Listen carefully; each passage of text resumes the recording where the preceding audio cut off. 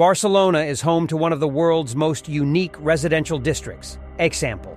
It's here that you'll find the famed grid of rectangular blocks with rounded corners, designed by the engineer Ildefons Cerdà in the 19th century.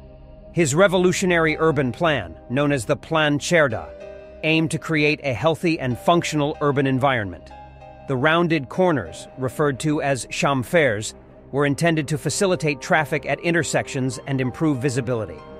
This unique grid has contributed to the city's efficient communication and has become one of the most defining architectural features of Barcelona.